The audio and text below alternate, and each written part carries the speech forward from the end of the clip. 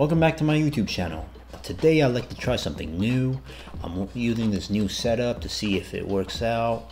I hope it feels a little bit more closer, as if I'm talking to you as like a friend. Without further ado, I'm gonna show you my ring collection. And so yeah, this is the box that I keep most of my rings in. I have a bunch of jewelries, but yeah, this is some of my jewelry collection. Most of these are turquoise and sterling silver. I'm gonna start off by showing you some of the more everyday ones that I wear, and then get into some of the more statement pieces that I only wear out in special occasions. And so yeah, I'll start off with 4 of my favorite pieces. The first one is this Vandever ring. It's got a turquoise ring stone on him.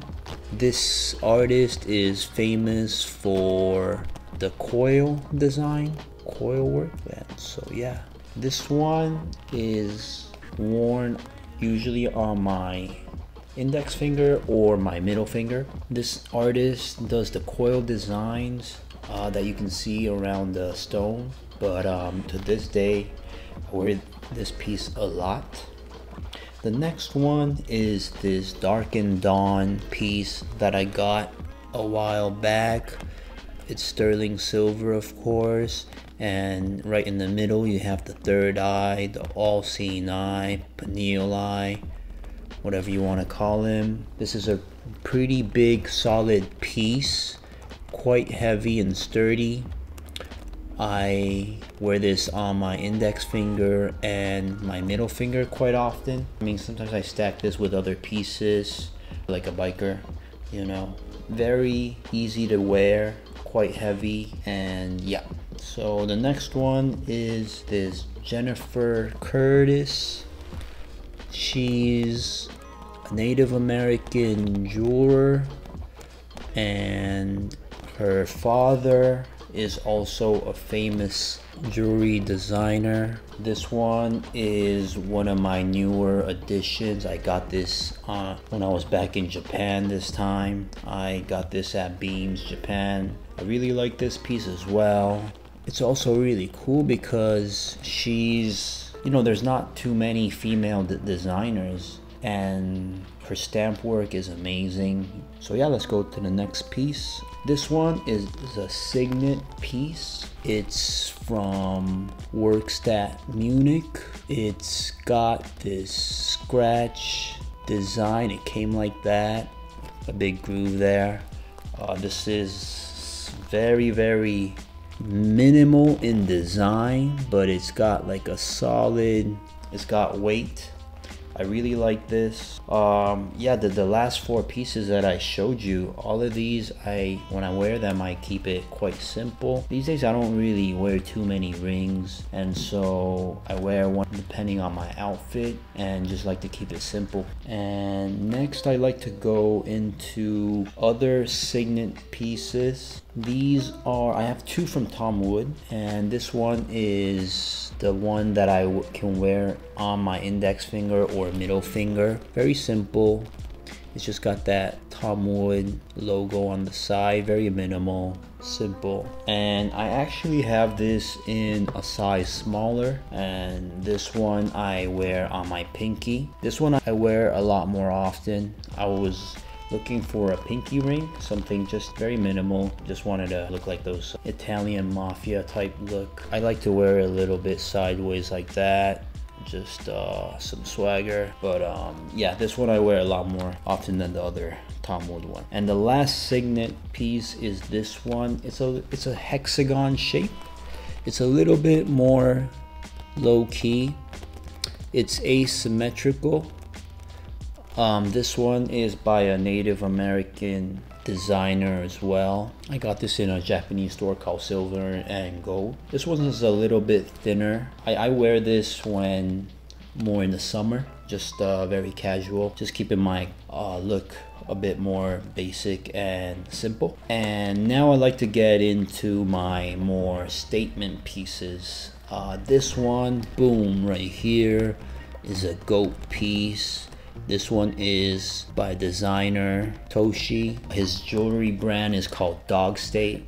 You gotta check their stuff out. It's super dope. He worked at the Great Frog, London for 14 years, and now he has his own brand, and he recently opened a store in Tokyo. I haven't gotten a chance to go there yet, but yeah, all his stuff is really dope. He has a couple collaboration pieces with Guns N' Roses guitarist Slash.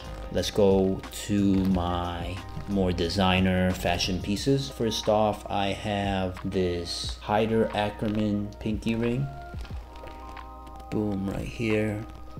This one is not a full ring, it's kind of like that, so you can kind of resize them. But this one I got it from a store called Why Are You Here in Osaka. It's a store that sells a lot of Rick Owens, ready-made, Fear of God, a lot of high-end designer high street brands. It's a low-key statement piece, and so yeah, that's that. This other one is from Paul Smith. This one is kind of like a college ring, class ring.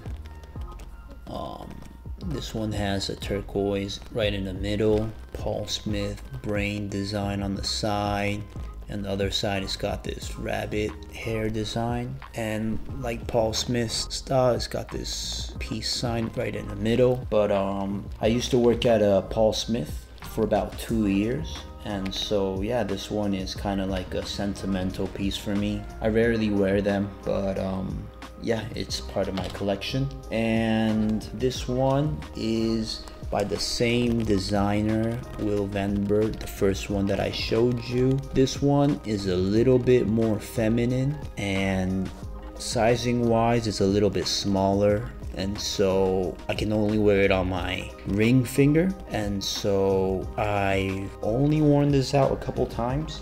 But really dope piece, one of my favorite pieces in my collection.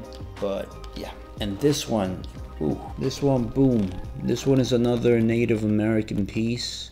This one is a special piece of mine. It's really unique because in Native American jewelry there's hardly any motif with skulls on them, but this one is, I believe, deer bone, made out of deer bone. I got this from Pine Ridge in Osaka. They have a lot of Native American jewelry there. Very dope store. This is a grail piece of mine. This again, I don't really wear them out too much. Times I wear them out on Halloween. And one cool thing about him is on the cheekbones, jaws, you can see ridges there. There's actually little holes in there. So yeah, the detail on this thing is just absolutely crazy. If you want to see more of my jewelry collection, necklaces and earrings, please let me know in the comments below.